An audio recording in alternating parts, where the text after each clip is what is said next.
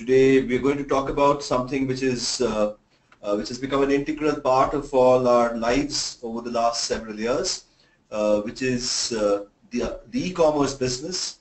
And as you probably know, over the last 12 months particularly, there has been an added focus on the regulatory aspects of the e-commerce business.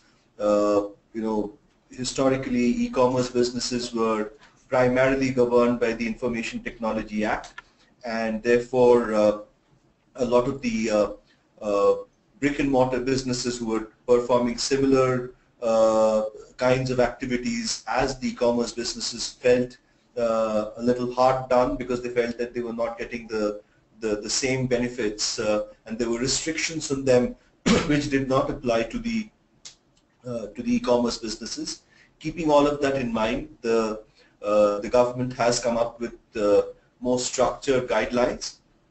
Of course, e-commerce is a very broad term, and there are various kinds of e-commerce, starting with companies which open up a marketplace through which you can buy and sell goods, to people who provide you various kinds of services like taxis and food and pharmaceuticals. So apart from the general guidelines with regard to e-commerce, there are also specific industry specific guidelines and rules which therefore become applicable to them.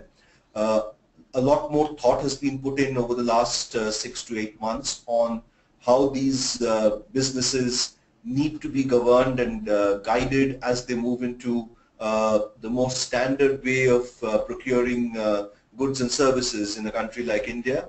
Obviously, with an added focus on cashless transactions, e-transactions, there will be more focus on e-commerce in the days and months to come. It is therefore likely that the compliance scenario across the e-commerce business will get a lot more clarity as we move on.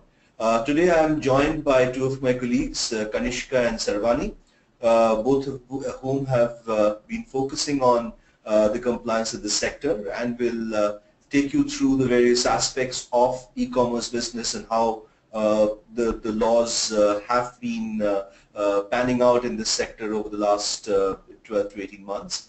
And we will try and complete the session in about an hour's time, after which we'll be happy to take any questions that you have.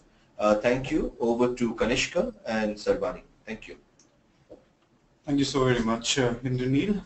And I'll start off with the presentation, and of course I'll be joined by my colleague Sarvani later on. To start off this presentation, we wanted to highlight the fact that e-commerce is stealing all the spotlight in India. And we've put in heading as the emergence of e-commerce in India.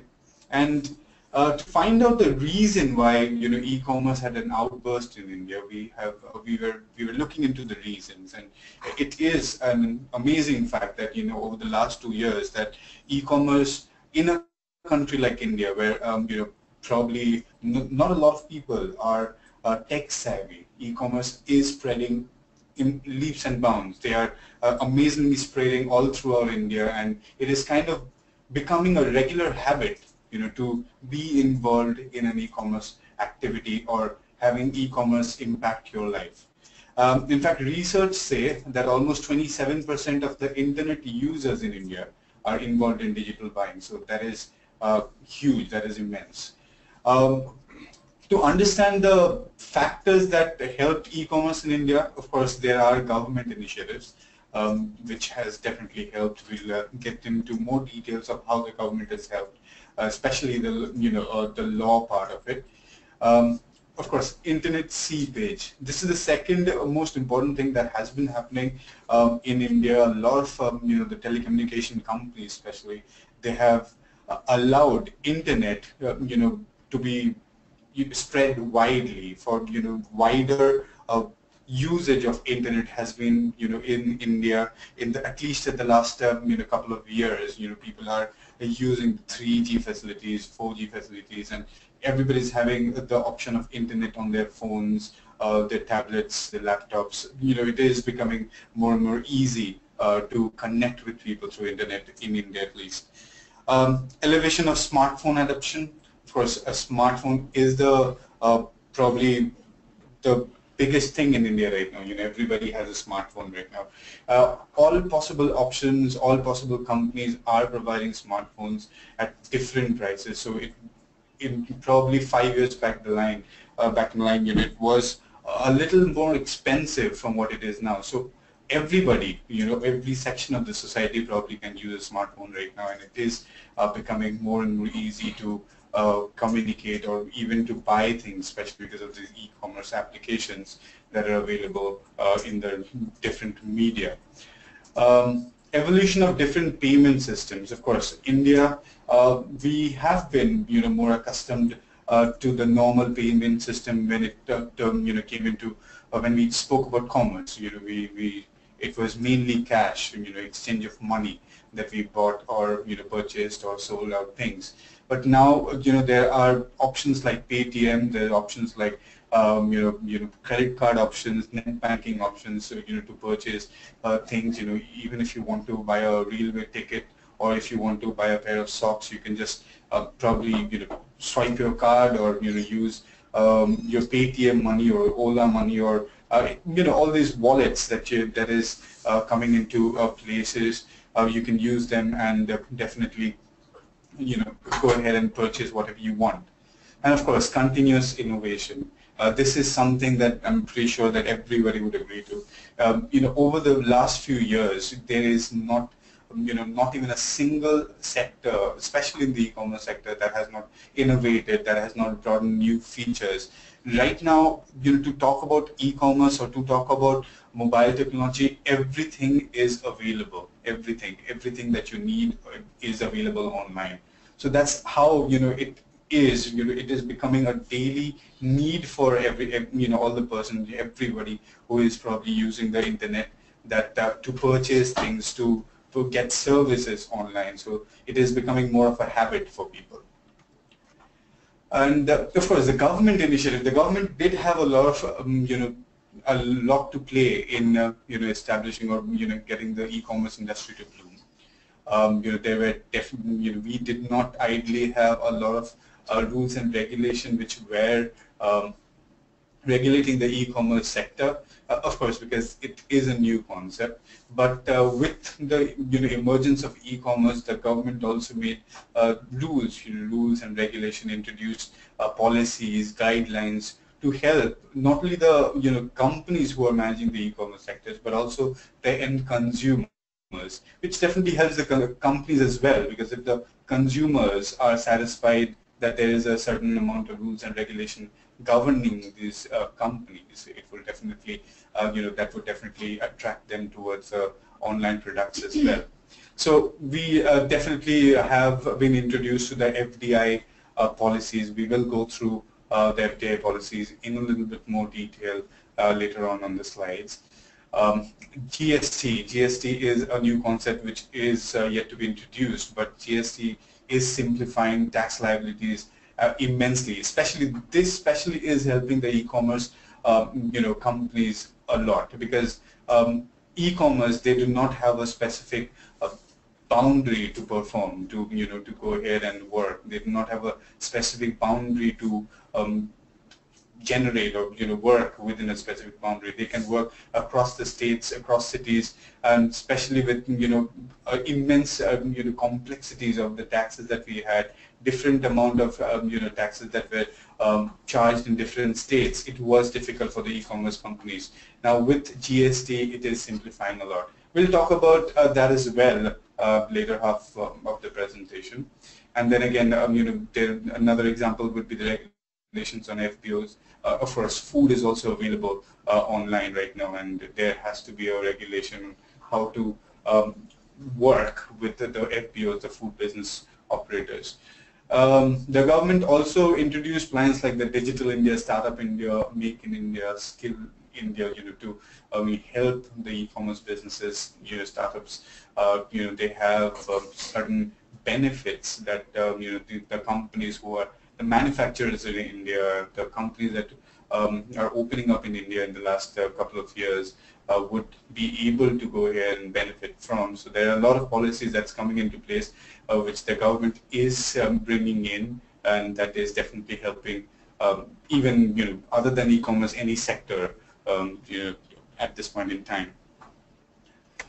To talk about e-commerce, we want to know what e-commerce means. Of course, we have an idea what e-commerce means. E-commerce is, basically a way of buying or selling things online. That's what we know, or through a mobile application.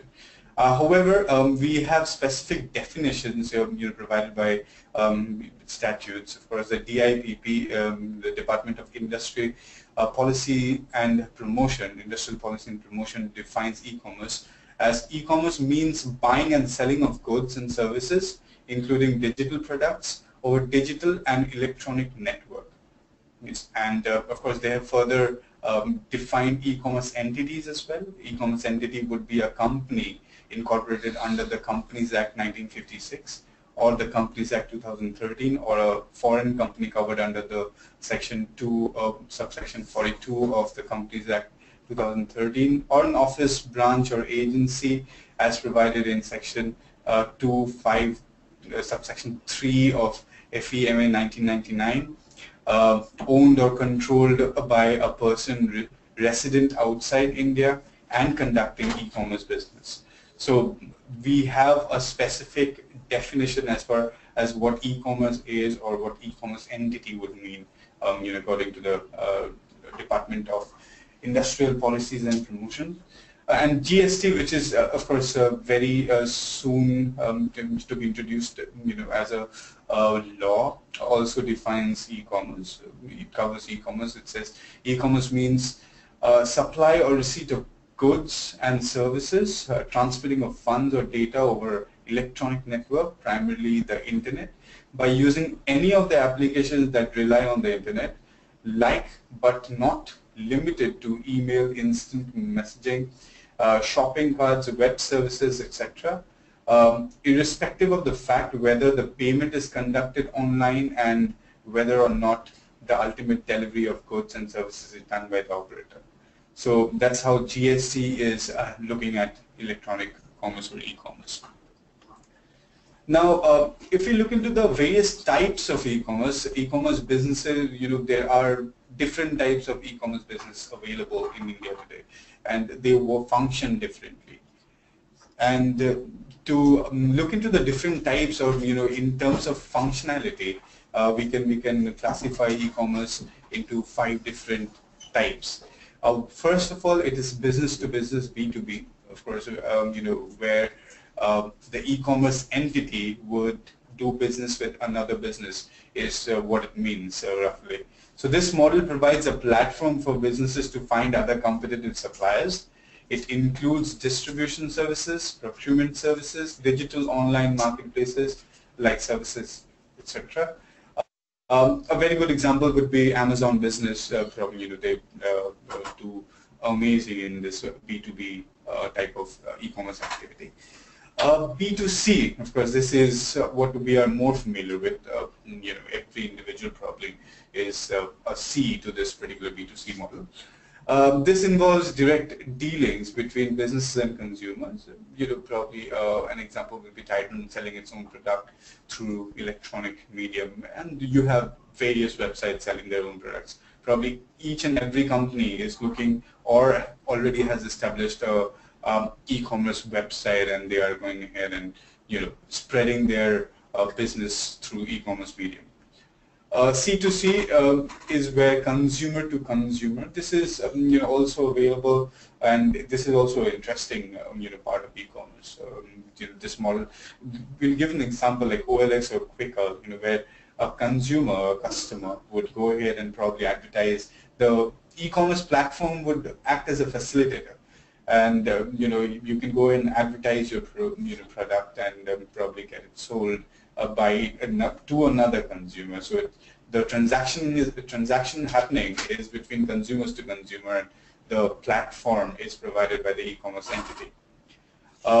Consumer to business, this is a very new concept, but it is very interesting as well. This is specifically, I'm pretty much sure that it is more or less towards the services part of it, because the example that we could find is Elance or Fever, basically where you can go ahead and as a consumer, you can go ahead and market yourself, your skills. If you are probably website designer, if you want to go ahead and show your skills in writing, you can go ahead and advertise yourself, and businesses buy your skill. They would go and hire you, and that's how this activity of e-commerce works.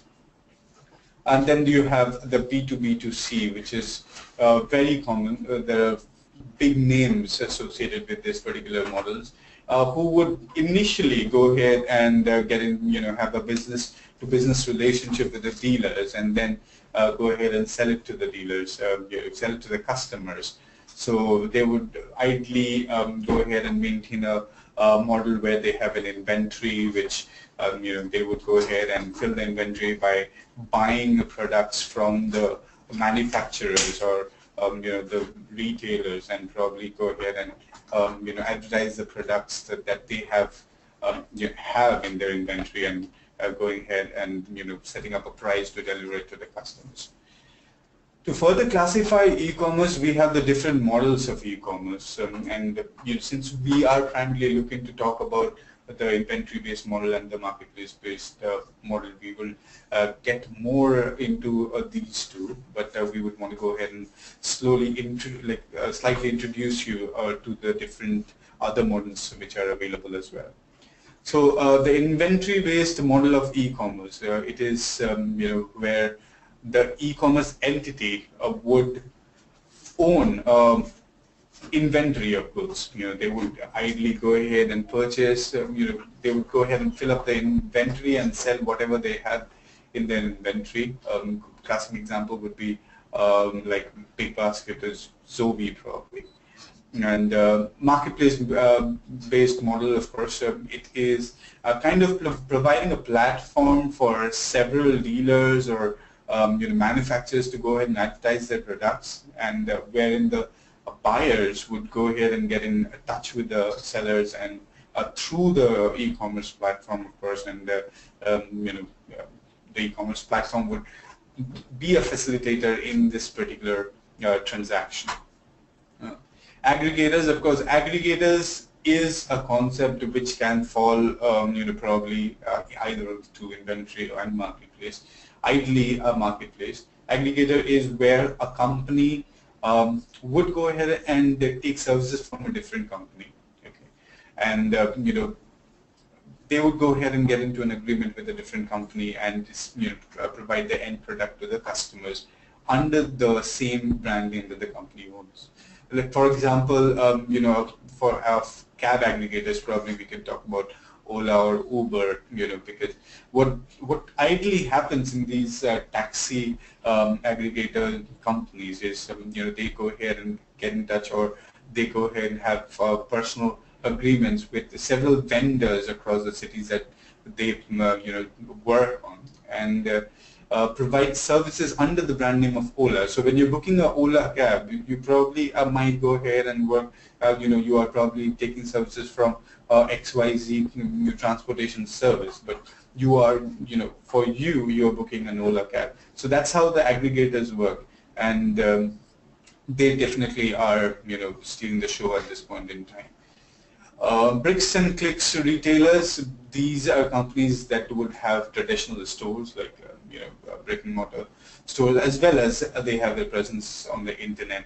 We can talk about a lot of examples. So one of them would be the traditional Pizza Huts or the Domino's that function brilliantly. Pure play. Pure play is a concept which has always been there. Before e-commerce came in, it was a concept in commerce as such. And pure play basically deals with companies or businesses that go ahead and work on a specific product, specific type of product, I would say. So out here, a company, I would just give a classic example of pure play in terms of commerce. A cafe would certainly be a pure play in the restaurant business as well.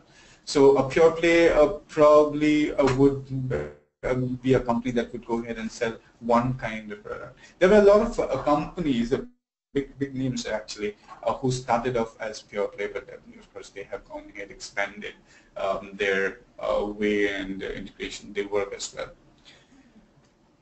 So of course, since we are talking about inventory and inventory-based models and marketplace-based model, we have kind of designed a small diagram to get a more explained view of it, or to understand it properly. So this is an inventory-based model of e-commerce. So for the purpose of this diagram, we have named the company, the e-commerce company as ecommerce.com, and there are several brands, as you can see on the left side of your screen.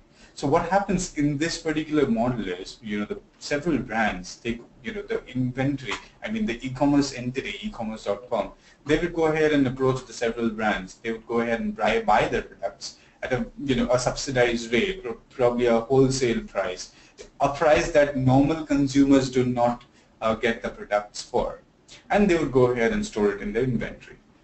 After which, they have an internet portal, the online portal, which is ecommerce.com.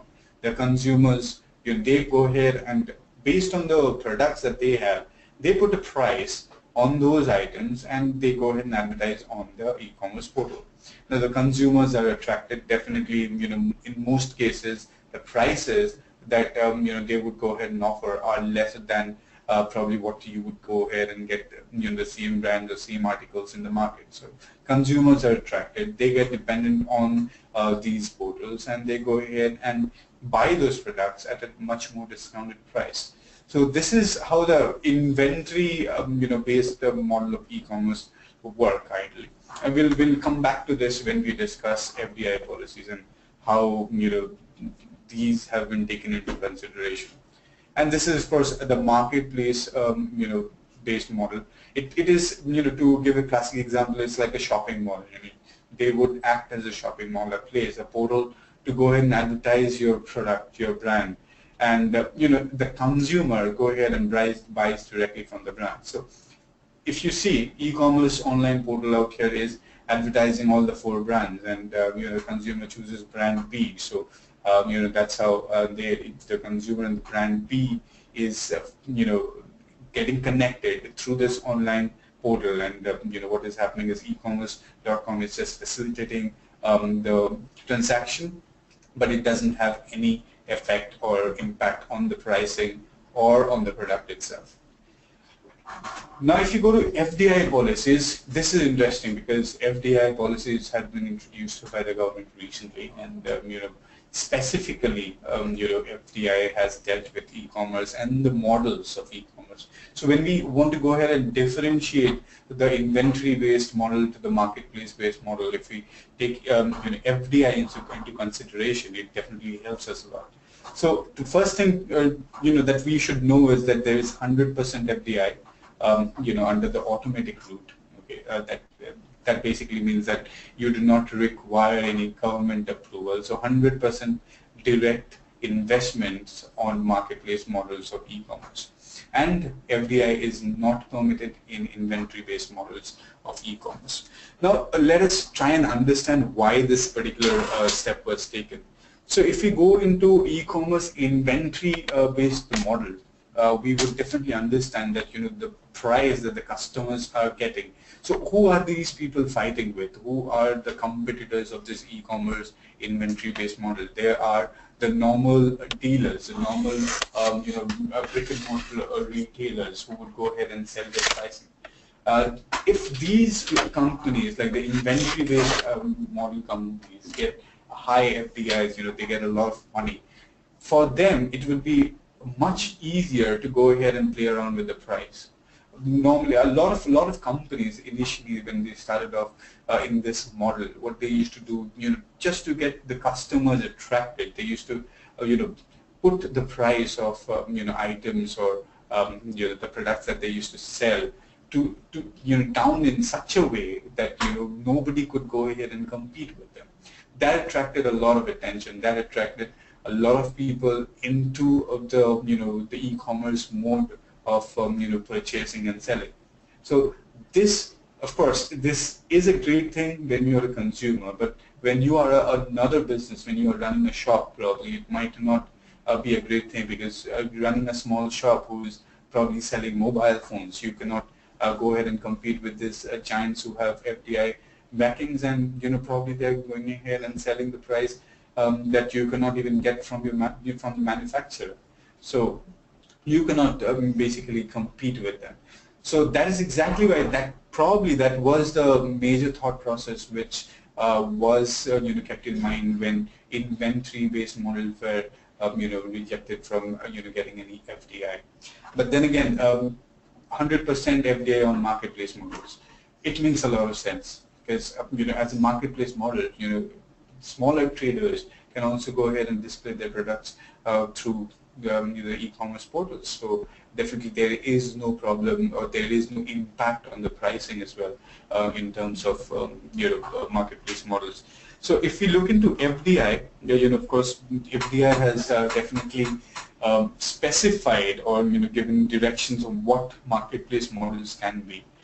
So it says that e-commerce entity will not permit more than 25% of sales affected through its marketplace models from one vendor or their one group.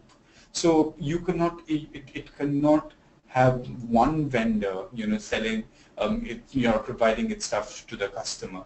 So ideally, in a lot of examples, some big names as well, what used to happen is they would have subsidiary companies who would go here and maintain the inventory, and they would be the inventory based company who would go ahead and produce, or who would go ahead and help work as an inventory based model, but they would go ahead and produce, provide the products to, or display the products on the e-commerce portal of the particular company who is running the marketplace model. At the very same time, since it's a subsidiary company, it would work as an inventory based model as well.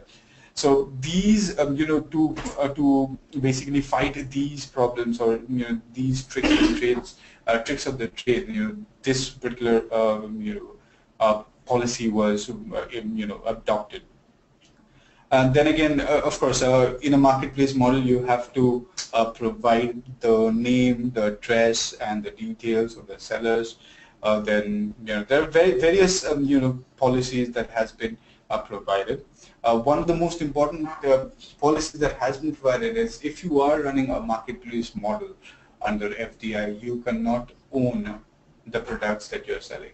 So it has to be through a dealer, it has to be through a different business who is selling or who is advertising the products through your portal. That's how you can be a marketplace model.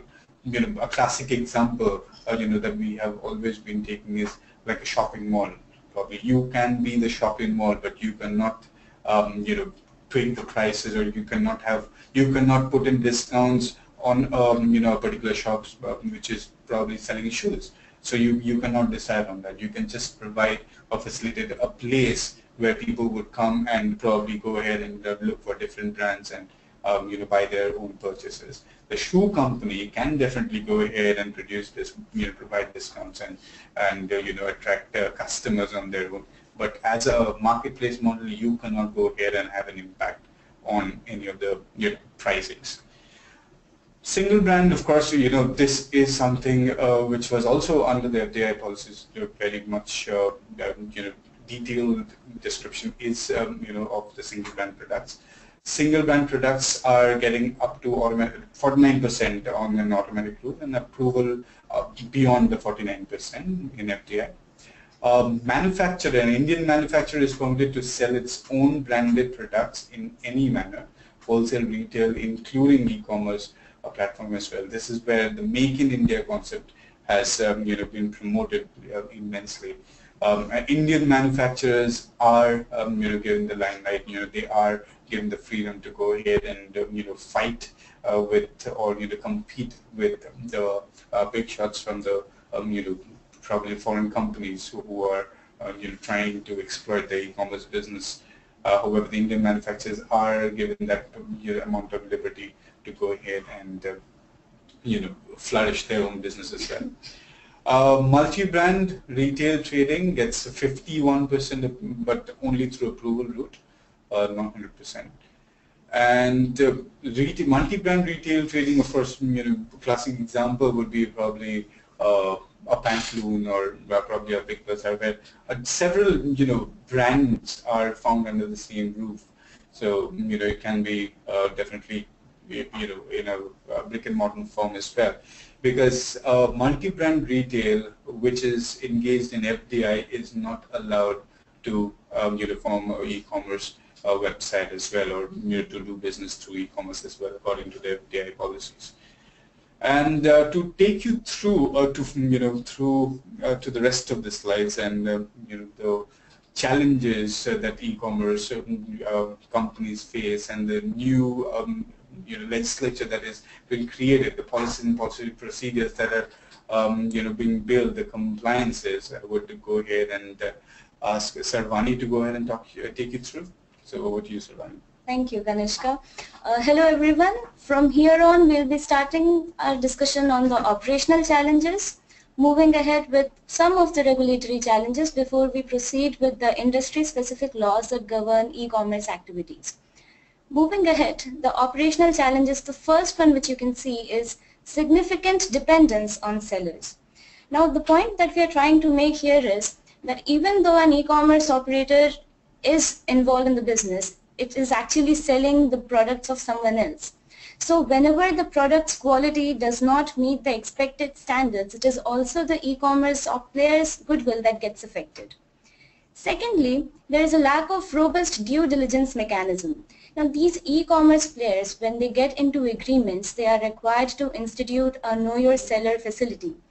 Now in that facility, sometimes they ask for PAN numbers, but there is no proper mechanism to know whether the PAN or the PAN details which have been provided, whether it is duplicate or whether it is not the authentic one.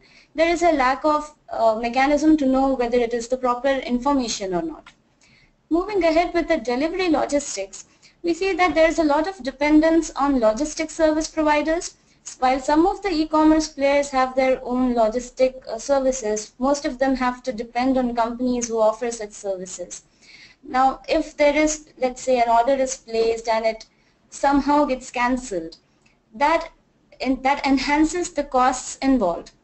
The same problem further occurs whenever there is returns and refunds. The platform owners providing reverse logistics increase the cost of delivery and operational efficiencies for the logistic providers. These are some of the operational challenges which e-commerce business in general they face. Before we proceed with the regulatory challenges and the compliances of the industry-specific ones, we would just like to specify. The first one is that there are different states in our country having their own set of laws and rules. For example, under the taxation regime itself, while there is a Central Sales Tax Act which governs interstate transactions, there are various state-specific value-added tax regime. Now, while one state will have acknowledged the fact and the presence of e-commerce, there are states which have not acknowledged it. So there have been constant issues of double taxation which e-commerce entities have been facing. We'll probably go ahead with it in the later part of our presentation. The second aspect is the issues related to intellectual property rights that get involved.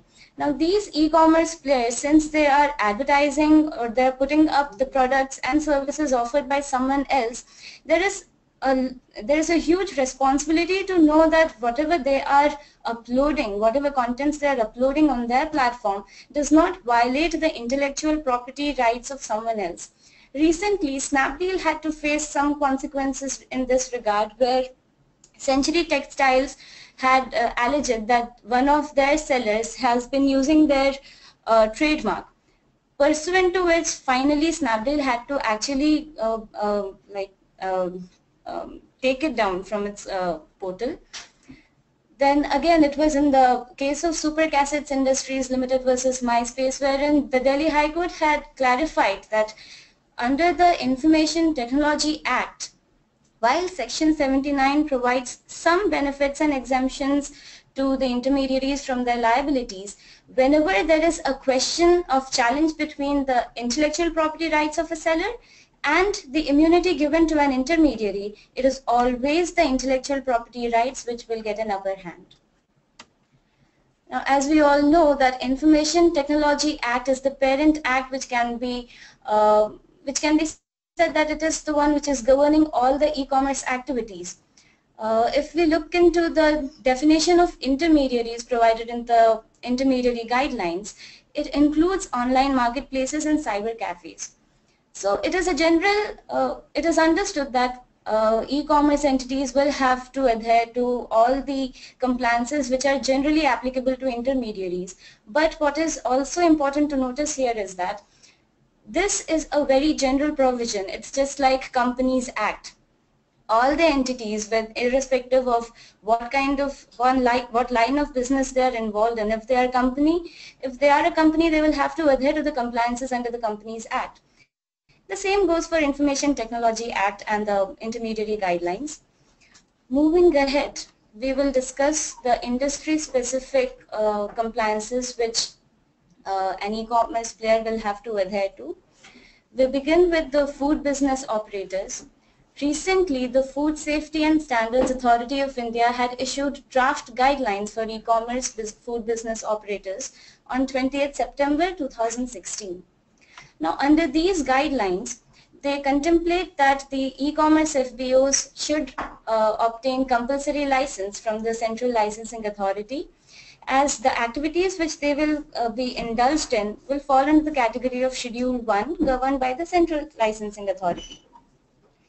Now, under these draft guidelines, e-commerce FBO, like an inclusive list have been provided of the various categories of e-commerce food business operators. The first would be those who merely provide listing services to sellers, manufacturers, restaurants, etc. For example, Zomato. The second category is those sellers, vendors, importers, processors, including food service providers or catering service providers, who use a marketplace as a platform where they advertise their products. It's like a marketplace-based model. The third is people who provide storage, distribution, or operational facilities to such sellers, vendors listed on their marketplace. The fourth category would be people who provide transportation to the sellers or those who provide last mile delivery to the end consumers. Now, it is important to note here that while except for the category of food business operators who provide just listing services, all the other categories are required to obtain the compulsory license from the Central Licensing Authority. Apart from this, every FBO is required to ensure that all the articles of food satisfy the requirements as prescribed under the Food Safety and Standards Act and the rules and regulations made thereunder at all stages. They are further required to sign an agreement with the seller stating that the sellers are compliant with the standards prescribed under the Act. They should ensure that legible and clear picture is there on the principal display panel of the products, and the picture should be an indicative image of the same product. There should not be any scope of, let's say, aggrandizing the product that it is better than what it actually is. The FBO must also display the license or registration on their platform.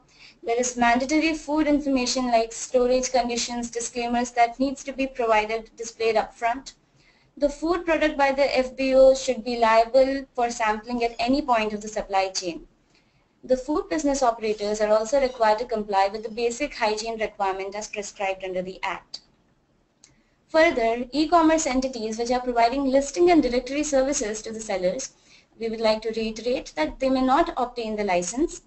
But e-commerce entities need to ensure that there is no misleading or false information or incorrect image available on their platform.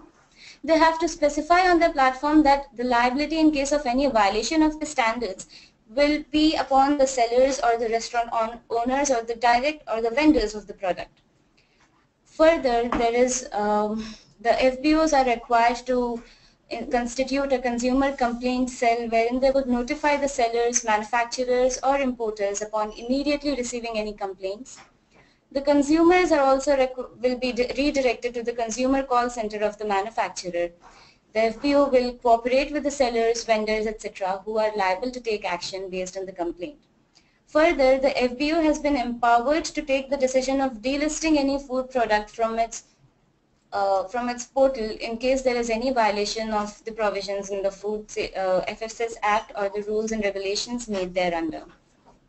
Moving ahead, recently there had been a lot of contemplation and media reports regarding the regulation of e-pharmacy sector.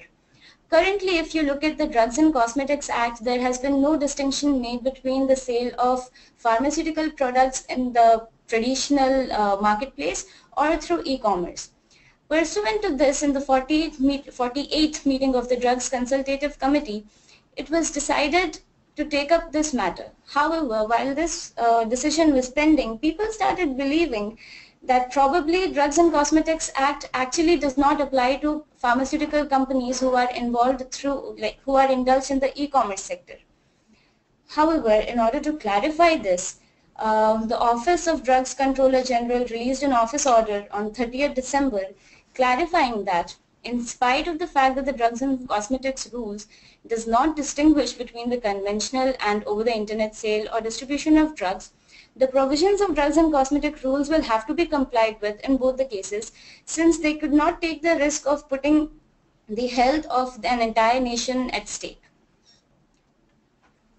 Recently, the Insurance Regulation and Development Authority has also come up with a draft regulation on web aggregators in the year 2016.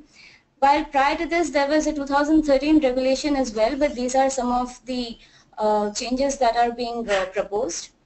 First, there is a compulsory registration requirement to be obtained by the insurance web aggregators. The web aggregators are required to have a minimum paid up capital contribution of about 25 lakhs. Prior to this, it was rupees 10 lakhs, and for limited liability partnerships, the contributions have to be in cash. Now, prior to the, as per the principal rules which are currently in force, the FDI was allowed only to the extent of 26%, but the new regulations propose an increase to the extent of 49%. Further, the principal officer is required to submit to the authority at the end of each financial year a certificate confirming that the insurance web aggregator has actually complied with all the compliances which apply to them. The insurance web aggregators is also required to submit to the authority a net worth certificate duly certified by a chartered accountant every year after finalization of the book of accounts. There has been a lot of hue and cry regarding the cab aggregators, whether they come under the category of just the IT department or do they actually fall into the category of motor vehicles, pursuant to which certain rules were rolled out by the government. While the Motor Vehicles Amendment Bill is still pending, certain states have adopted and have come up with their own set of rules governing the cab aggregators. We'll be discussing them. The first one is the Motor Vehicles Amendment Bill 2016, wherein it has been defined what an aggregator is. According to the bill, an aggregator is a digital intermediary or marketplace wherein the services may be used by a passenger to connect with the driver for transportation purposes. The bill requires these aggregators to obtain licenses under Section 93 as an agent or canvasser or aggregator to obtain license. And the aggregators are also required to comply with the requirements under Information Technology Act. Now, Karnataka is one of the states which has come up with its own Karnataka on-demand transportation technology aggregator rules, wherein it has provided that it has acknowledged the fact that there is this issue of cab aggregators which is putting a lot of confusion in the air regarding whether they are required to obtain licenses as taxi service providers or are they exempted from it. Now, the Karnataka cab aggregator rules provides that the license is mandatory for such aggregators. It has prescribed certain standards for like certain conditions on which the grant or license will be renewed. Some of them are that there should be a minimum fleet of 100 taxis which should be either owned or contracted. The cabs should be facilitated through GPS or GPRS installed, and there should be a control room in place. There is a required vehicle profile for grant of license. Again, these vehicles have to be GPS, GPRS installed. They have to display taxi written on them. There are certain requirements. And there is also, in order to check the menace of surge pricing, they have prescribed a limits on the higher charges which can be, of higher charges that can be made. They have also prescribed a procedure or a meter, the kind of meter that needs to be installed in order to keep surge pricing under control. Moving ahead, we would like to discuss that there is a consumer protection bill that is still in the pipeline, which has again taken into consideration the it has widened the definition of consumer to include even those categories of people who have obtained any product or any service through the online media. And there is a fair amount of chance that probably this bill will get passed in the winter session of the Parliament. Then there is also e-commerce in real estate sector, wherein online real estate portals such as Magic Bricks and Common Floor will also fall into the category of real estate agents. Pursuant to this, they have to obtain registration from the Real Estate Regulatory Authority for facilitating any sale or purchase of a registered real estate project. They are required to facilitate the possession of all the information and documents as the allottee is entitled to at the time of booking of any plot. They have to ensure that they do not indulge in any unfair trade practices. They have to ensure that they do not facilitate the sale or purchase of any plot, apartment or building in a real estate project which is not registered with the authority. Now the real estate agent, if it fails to obtain registration, he is also subject to a certain amount of penalty. Moving ahead with the last segment of our presentation, which is challenges in the tax regime. As we had discussed earlier, that as under the Central Sales Tax Act, the Section 6 imposes a duty on every dealer to pay tax under the CST Act for all interstate sales affected by him. And according to Section 2, dealers who are engaged in the business of buying, selling, supplying or distributing goods, whether directly or indirectly for cash, will also fall under the category of dealers, and any agents of them will also be treated as a dealer. Now the problem which occurred because of this mechanism is that while there is CST imposed on interstate transactions, there is also a concept of VAT. We are restricting our observation only to these two set of taxes just to simplify the matter and explain what the problem is. In case of interstate sales, CST is levied in the state from which goods commence or originate their movement. And the states where the e-commerce consignment are delivered, they often allege that the appropriation has happened in the destination state and demand CST to be paid. Now, when an e-commerce company merely offers their warehouse facility to their sellers, they are treated as agents of dealers and are made to pay CST as well as VAT. Now, VAT authorities had taken this into consideration and suggested that some of them are stock transfers and therefore CST on such transfers cannot be levied. However, there was a need of clarification required on this aspect. And it is probably to come up or to cure this problem of double taxation that the government has come up with the Model GST Law, wherein the concept of tax collected at source has been introduced. Now, as per the Model GST Law, e-commerce operator needs to obtain registration in every such state where he is liable, irrespective of the value of supply made by them. A supplier of goods and services supplying through e-commerce operator also needs to obtain registration under Section 19 in every such state. Now, if you see, it is both the operator as well as the supplier of goods who needs to get registered. Now, while the e-commerce operator is required to collect TCS or tax collection collected at source from the supplier, he also has to present it to the government within 10 days after the end of each month. And the suppliers are required to claim such credit from the government as well. So there has been a system of check that has been introduced here, wherein the government can always compare the amount of tax that was credited by the e-commerce operator and the tax credit that were claimed by the suppliers. just in case that there is no disbalance between the two. So the TCS collected from the operator will be matched with the claims of the supplier, and that is how the government has tried to cure the issue of this double taxation.